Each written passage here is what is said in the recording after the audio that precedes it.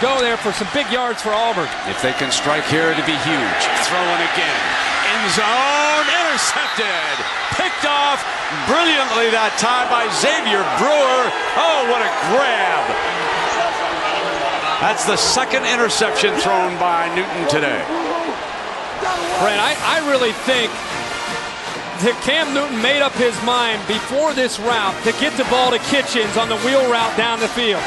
He had a little bit of success earlier in this game making this throw, tries to get back to it, and a good job by Brewer, who makes a great catch. And I'll tell you, Cam Newton just seems to be struggling throwing the ball downfield. He's now 3 of his last 13 with 3 interceptions.